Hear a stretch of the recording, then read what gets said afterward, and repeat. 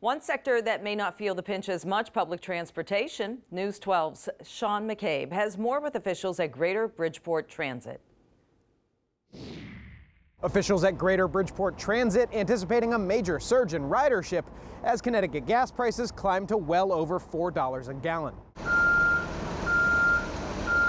The cost of fuel isn't impacting our riders because the fares haven't changed, and we have no plans to change the fares. Greater Bridgeport Transit CEO Doug Holcomb says the service usually prefers to buy its gas on a long-term contract. We were paying about $1.63 a gallon for diesel fuel for the fleet back in the middle of last year. He says conditions haven't seemed right to lock in a contract since, and now prices have more than doubled. We are still within the budget. We've done well that way, but the last couple purchases of $3.50 a gallon are a little bit scary and problematic. GBT fares staying steady.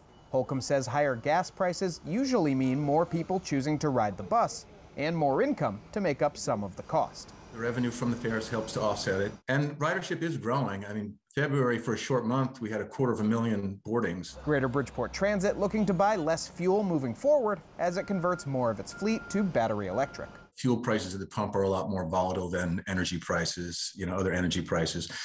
So there's some stability there. The service operates 2 electric buses now.